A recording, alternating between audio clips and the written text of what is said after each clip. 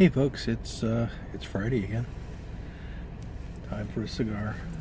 This is a Drew Estates Underground Shade. Not a big Connecticut guy. Really like things like Corojo and wrappers of that sort. Corojo, Sumatra. Not a big fan of Maduros and generally not Connecticut's, but occasionally Connecticut's nice, especially on a nice warm morning sitting outside with some coffee. But these shades are really good. They've got flavor to them that I don't normally get out of Connecticut wrapper, and yeah, I highly recommend them. They're, you know, if you've had the Underground is supposed to be the roller's choice to replace the Liga Privada, and yeah, you know the story.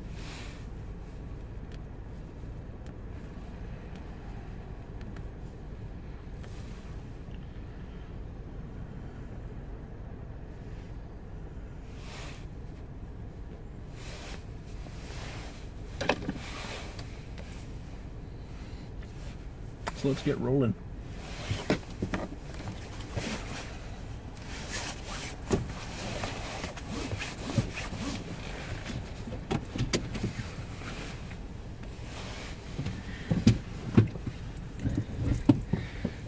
So I didn't know if I was going to do this format again, but I kind of enjoyed it last time. It's nice to be able to just talk and not really have an agenda. I got some things in mind, but I'm not worried about this. It's not going to be a very long video. Just a chance to just sort of say hi and get some things off my chest, or let you know stuff I've been thinking about, stuff I'm planning, whatever. Just a nice little informal chat. Makes the commute more interesting. And you can probably see I'm trying out a new camera today. Not the one that you're seeing me on, but another one that you may or may not see depending on how it goes. Didn't buy it primarily for this, but more for things I got planned in the future, like potential fishing trip or something like that. So, my favorite intersection. We're back right where we started last week. So,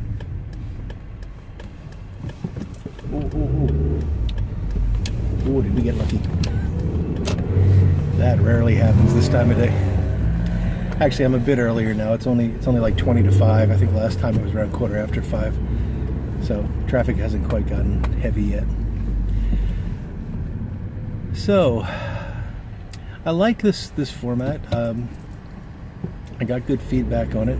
I like it when guys make videos in a moving car because it's that much harder for them to do a box opening. Sorry. It's something I've been thinking about a lot.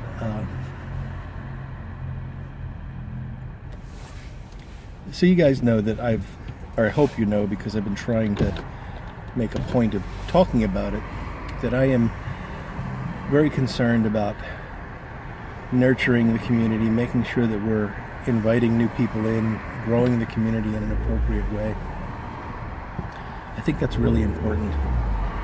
And, you know, I've tried to incorporate some of that into my videos with shout outs and things like that, and I'm encouraging you to all do the same, and there's a lot of guys that are doing that, and I really appreciate it.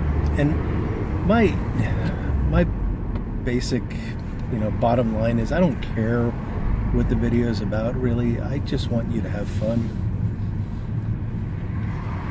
Turn on the camera, talk about something. If you know what you're going to talk about when you turn the camera on, that's probably a good thing. I obviously didn't today, but that's not what these drive talks are about. But it worries me, and really I am worried about this. This is not something that just annoys me, but it worries me to see the... Well, let me tell you what sort of led to this. It kind of gelled for me this morning. I was watching a video early this morning from our friend Jimmy Tabaki, And Jimmy posted this video last night, I think, and it was a very beautiful video. Go and check it out. Give Jimmy a sub. He's a good guy. In the video, Jimmy talked about blessing and where you find blessings in life. And these are my words, not his, but he basically talked about sort of the overt focus on consumerism that many in our society have. The drive to get a bigger house, a newer car, a newer phone, whatever it might be, always trying to build possessions, and how empty life can be. You know, you can do that, and I don't think many of us see life that way. Certainly the guys that I've interacted with over the years in the pipe smoking community tend to be more level-headed and grounded, but it is a very empty life. There's nothing, in the end, there's nothing there except possessions. And what can you really possess, you know, if you can't carry it with you? And then you're going to die, and when you die, you certainly can't take it with you. So what's the point of it? Spending time with the people you care about, your family, your friends, being able to say I love you to the people that you love. You know, these are the things that are really important. Whether or not I have a Dunhill is irrelevant to me. So why am I talking about this? Well, I'm talking about this because I've noticed, and I've been noticing this for a long time now. It's been well over a year that this has been bothering me. But there's just been recently just this proliferation of box opening videos, and I don't mind a good box opening video. You know, I enjoy them, and there are guys that do them well. You know, but if the video is simply opening the box, saying "Look what I got," and then moving on to the next video, I don't find that interesting. But that's not the point here. It doesn't matter. If I don't find it interesting, I'll just watch something else. And for goodness sakes, you don't have to make videos to interest me. You have to make videos to make you happy. And if people watch them, that's a plus. My worry is what effect this is having on new guys that are just getting into the pipe hobby. They come across YouTube as a resource, and it is a fantastic resource, one that I wish I had when I was first getting into the hobby. And they're just inundated with this, hey, here's the third pipe I bought this week, and look at this pouch of tobacco that nobody can find, and I'm afraid that they're walking away from that with the idea that that's what they need to be a good pipe smoker, that they have to chase that dream. I hate to even call it a dream. That they have to be involved on that treadmill of where's the next pipe coming from. I mean, my God, I started smoking pipes in, I think it was like 1987. I don't know exactly when. It was somewhere in the mid to late 80s. And I know for a fact that I bought my 12th pipe in the early 2000s. So for, what would that be? Yeah, for like 15 years, I had under 12 pipes. And I think for most of that time, I had under 6. You have to break in a pipe. You have to learn to smoke it. You have to learn to love it. If you're buying a pipe a week, you're never going to learn to smoke any of them. And if you're chasing every new tobacco that comes along, or the rare ones that nobody can find, well, you're not training your palate. You're just jumping from one thing to the next and always wanting something that you can't have. It's a recipe for disaster, really.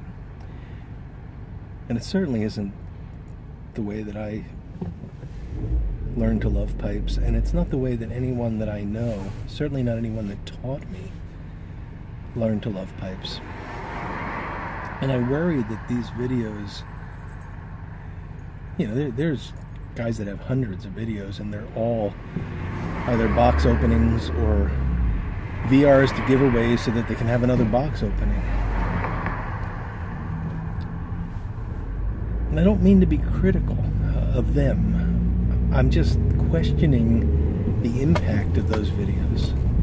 And I'm asking if you're one of those guys, and I doubt that you are because you're probably not watching me, but think about that. You know, think about what the message is that you're sending. And maybe back off on that a little bit. And instead spend some time mentoring these guys because they'll appreciate it. And we're seeing a lot of them. You know, I've seen 2 or 3 people just in the past week that said something along the lines of, I never smoked a pipe, but then I saw a guy doing it on YouTube and thought that looks pretty cool. You know, so we really are replacing the pipe shop in a sense.